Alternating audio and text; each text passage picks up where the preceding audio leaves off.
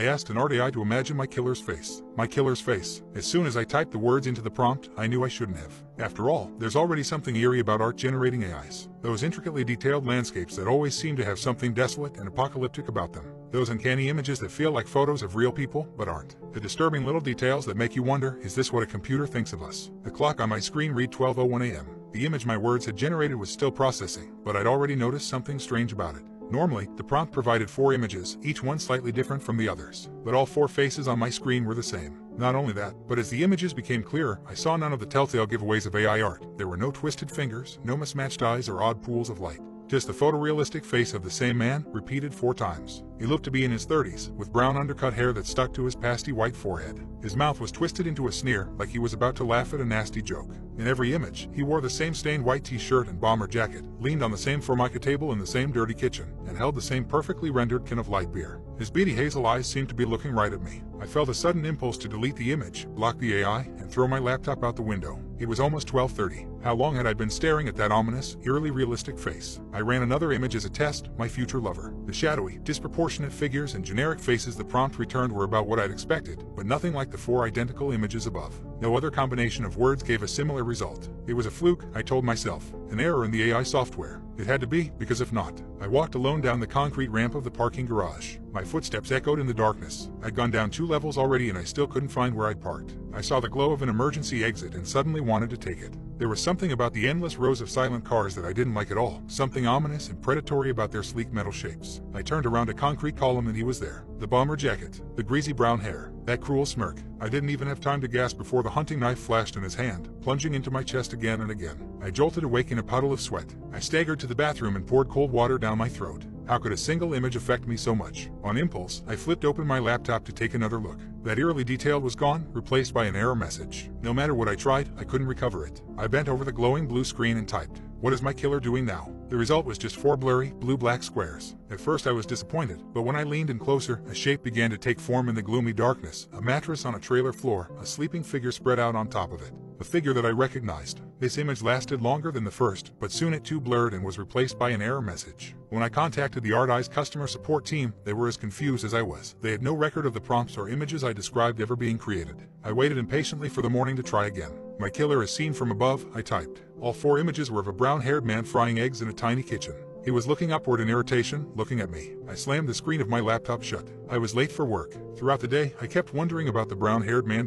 My killer. The thought sent a shiver up my spine. Whenever I could, I slipped away to send new prompts to the art AI. My killer's home is seen from the street, my killer's driver's license, my killer's current location. But each time I returned more disappointed than the last. I only received distorted, generic images. The man with the brown hair was gone. There was a trick, a pattern I needed to follow, but it took me hours and hundreds of images to figure it out. I couldn't find the brown-haired man unless I asked the art AI for him specifically. Searching for information about him got me nowhere. Still, I managed to learn a few details about Ronnie over the course of the day. Or at least Ronnie was the name on his mechanic jumpsuit when I asked for full-body image of my killer now. The prompt "my killer is seen from a distance" also gave me some insight into his car and house. The images were never detailed enough to provide a plate number or address, but I did get a lot of views of a service station along a busy road, a tan-car interior filled with fast food wrappers, and a trailer with a redwood deck. In every image, Ronnie was staring angrily at the point from which the image had been generated. "Gotcha," his hostile eyes seemed to say. "I know you're watching." I wish I could say that fear for my own life was the only reason I continued to spy on Ronnie. The truth was that being able to peer into Ronnie's life at any time had given me a level of access to another person's inner world that I'd never experienced before. I wasn't exactly popular at work, and even back in high school, I was never the friend who people poured their hearts out to.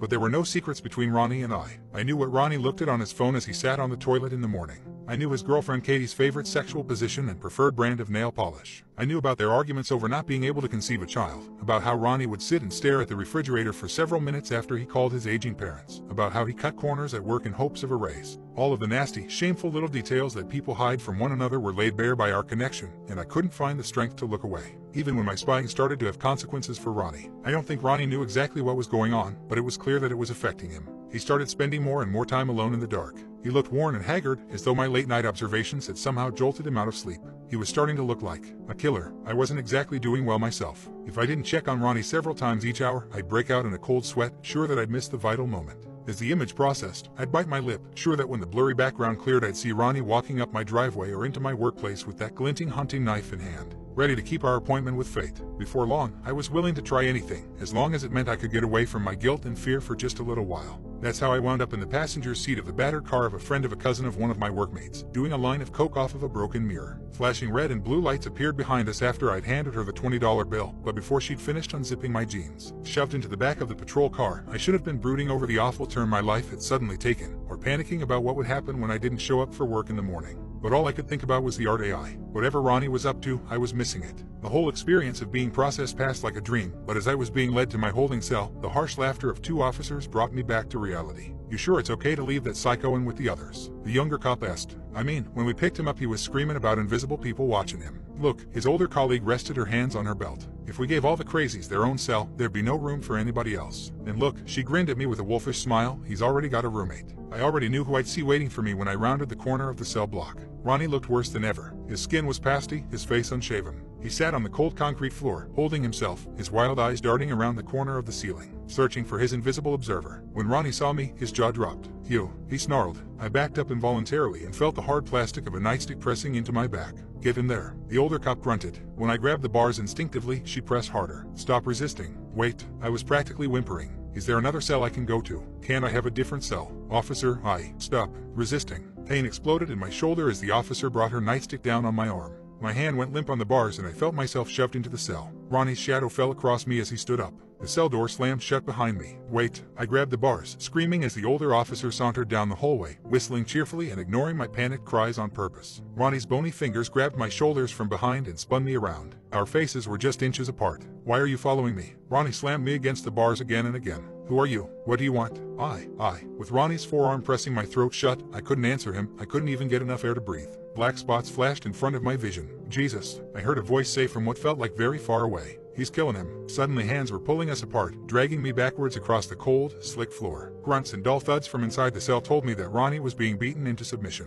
"Leave me alone," was the last thing I heard him scream before I was led away. After I was released on bail, I did my best to do as Ronnie asked. After all, I'd been at least partially responsible for his incarceration. If I was him, I realized I'd want to murder me, too. The black mirror of my laptop screen seemed to call to me. Just one peek, it seemed to say. "What's the harm? He probably won't even notice." Guiltily, I opened the art AI and typed the prompt, "My killer is seen from a hidden place." As the image processed, I realized I was seeing a room through the grate of a ceiling vent. A padded room. Words were written on the floor in something brownish red, although whether blood or feces, I couldn't tell. "Now I can see you, too." Ronnie was staring straight up at the vent with his teeth bared in a lunatic grin. Once per day, I told myself, just to make sure he's still locked up. And once per day, I saw the slow change in Ronnie. He'd stopped staring at the ceiling, stopped writing messages on the floor. His hair was growing out. He did push-ups, read books from the institution library, talk to his doctors. Did he no longer notice my spying? Or was he just hiding his rage long enough to be released? I had a bad feeling I knew the answer. A few minutes ago, the prompt "My killer is seen from a hidden place" didn't show a padded cell in some institution.